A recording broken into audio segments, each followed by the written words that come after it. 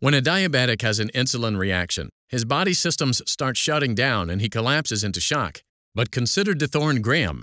His insulin reaction led to far more shocking consequences and to the case of Graham versus Connor. Graham knew his blood sugar was dangerously low. His friend Barry drove Graham to a store where he could buy sugary orange juice. Graham entered the store, but he left immediately after seeing the lengthy checkout line and asked Barry to take him elsewhere. Observing this hasty exit and guessing that Graham had robbed the store, police officer M.S. Connor stopped Graham and began questioning him. Graham moved erratically. Soon he swooned and fell to the sidewalk. Barry explained that his friend was having a reaction and desperately needed sugar, but Connor believed Graham was just drunk. Backup officers arrived and helped Connor handcuff Graham. They slammed him into the police car's hood and shoved him inside.